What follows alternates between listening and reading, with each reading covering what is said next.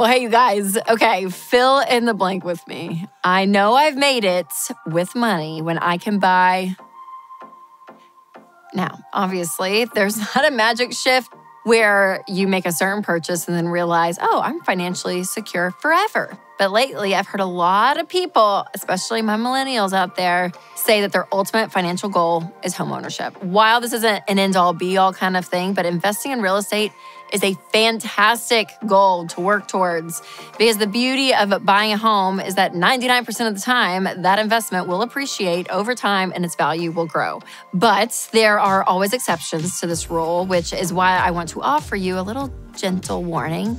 Just pretend that I'm dressed in yellow and have a little caution sign. I'm just like, listen, just a little caution here. So let's talk about how to avoid losing money when it comes to buying a home. But first, I want to make sure that we're all on the same page about when is the right time to actually save for and eventually purchase a home. So once you are out of debt and you have a fully funded emergency fund, 3 to 6 months of expenses, that's when you want to look at actually buying a home.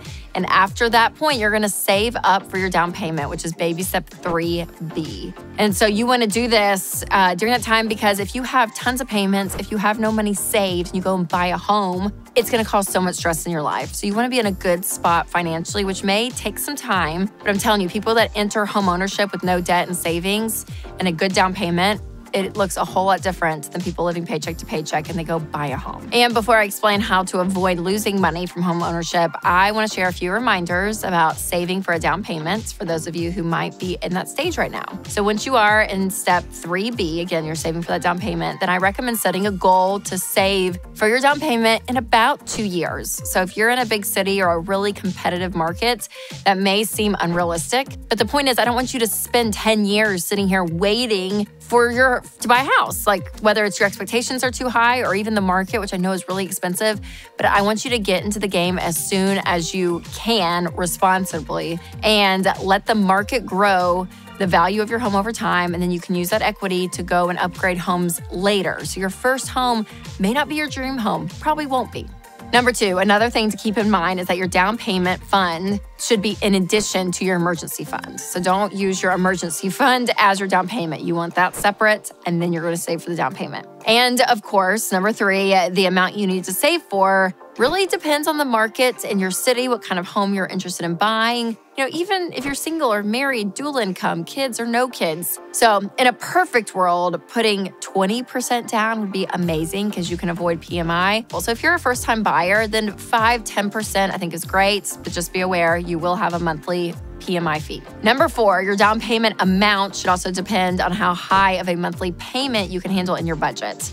So ideally, all of your housing costs will be no more than 25% of your take-home pay. And by this point, after doing the math, like what kind of home you could afford. And the truth is, most people eventually make it to home ownership one way or the other, okay? So again, it may not be your dream home. Maybe it's a townhome for a season. But what many people don't consider is how much money they're going to lose by not going into the home buying process when they're ready, because they're waiting on the markets. But here's the deal. If you financially are ready, go ahead and get in. The secret to making sure that you're not losing money when it comes to real estate is choosing a 15-year mortgage versus a 30-year. And some people are like, this is crazy. So listen, you're an adult. You can do what you want, but you want to look at the math, because some people say, well, I'll do a 30-year, but act like it's a 15-year. And that doesn't always happen.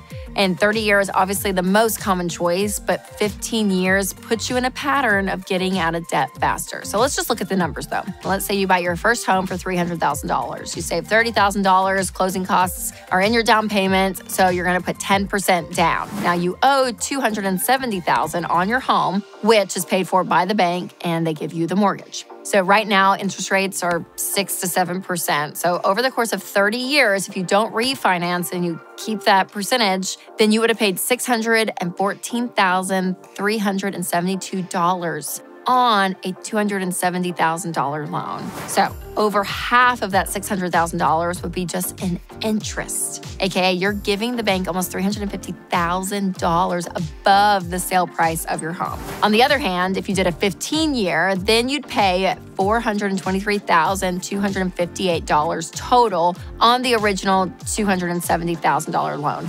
meaning that you'd get $190,000 back and you're 15 years sooner debt-free, which is amazing. So you could spend significantly more money if you stretch out the mortgage and the timeline of your home. And that is how you can actually lose money in home ownership. Now, some of you, again, are thinking, well, shoot, I have a 30-year mortgage. I didn't realize I was wasting that much money. Listen, take a breath. You're okay. First and foremost, interest rates, they are constantly fluctuating, and we are in an election year. So listen, if you don't have a great interest rate, if you got up in the high, the 6-7%, and rates drop, then you can always refinance, okay? So remember that. Also, if it's not a good time to refinance, then set a goal to make one extra payment every quarter and make sure that you only make that payment towards the principal, not the interest on your loan.